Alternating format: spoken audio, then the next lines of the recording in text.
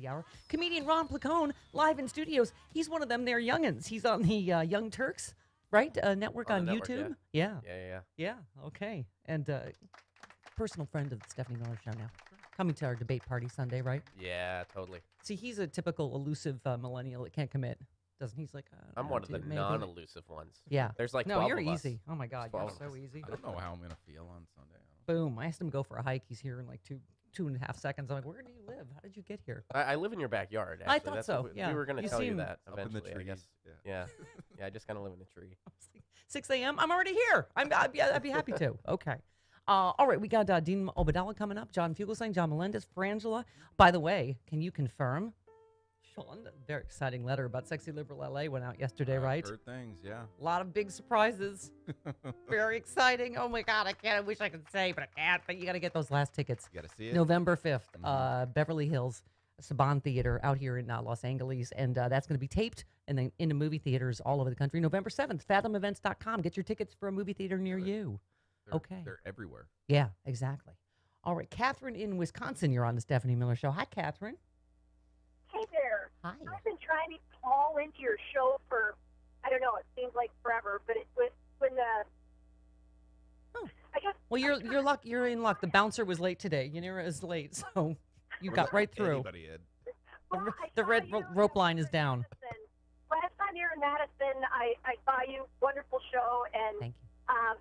but, okay, so let me try to rein this in. The cover of the New Yorker with Trump on the cover as Miss Congeniality. Yes. I read an article. Yeah, I read an article. Quoted the artist. That the artist did it, having watched the debate and all that, and then said that he thought that Trump's Achilles heel is his misogyny.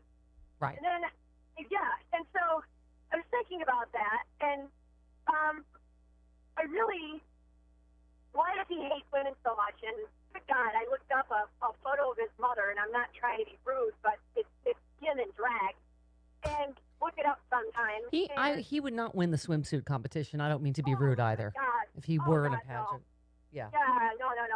So, but the thing is, if you really think about it, back at the debate, and he seemed to unravel, I thought, when Hillary brought up his, daddy's money.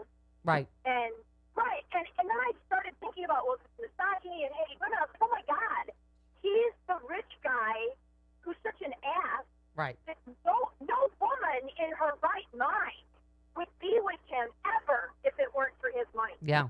Yeah. Did you see And Mark? I Did you just- see Mark Cuban tweeted that he lost like 30 million of his daddy's money before he was 30 or something like that? Just, I love Mark Cuban. It's just.